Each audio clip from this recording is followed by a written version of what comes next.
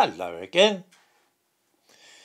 I'm sure that many viewers will remember when global warming was a catchphrase which was heard all the time. It meant that summers would be long and hot, while winters would be mild in Britain. In those days, 20 or 25 years ago, we were told that Britain was headed towards the sort of climate that one sees in Italy and Greece. It was going to be pretty arid, and so we might think about doing away with our lawns.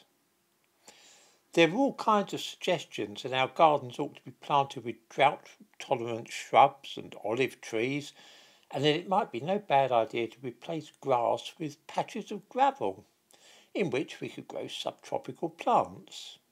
Anybody remember all these bits of advice we were given? Some idiots actually acted upon this advice, and a number of councils dug up the grass on roundabouts, the grass and the flower beds, and replaced them with fine gravel and tropical shrubs. Wherever this was done, whether in private gardens or council property, the result is awful. The British climate has caused the gravel to become slimy and green, and of course weeds have sprung up all over such patches.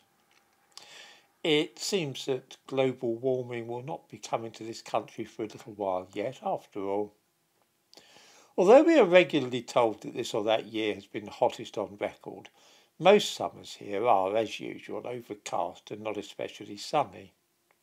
In short, unless we were frequently reminded of what is supposedly happening, most of us would never have guessed that the climate really was changing, which, when you come to think about it, is a bit odd. Instead of those scorching hot long summers and mild winters that we were promised, we have instead what we have so often had in this country. That is to say, wind, rain and so on. Oh, and icy conditions sometimes in winter. It seems that all these things too are manifestations of climate change. In fact, any kind of weather, even the most mundane and unremarkable, becomes a sign of climate change. This is, of course, why climate change has replaced global warming. Meteorologists would feel pretty silly if they told you that floods in January were caused by global warming. You might perhaps give them an odd look. When they say, though, that it's climate change, that sounds a lot more plausible. The same goes for snow and ice in winter, which we have seen routinely in this country since the end of the last ice age 10,000 years ago. Try telling people that global warming is making the roads icy and you really will sound like a loony. If instead you talk about the jet stream and how it's being forced north by climate change, which is precipitating icy weather, then it kind of makes sense this would bring snow in the winter. Windy weather in autumn? That's climate change too.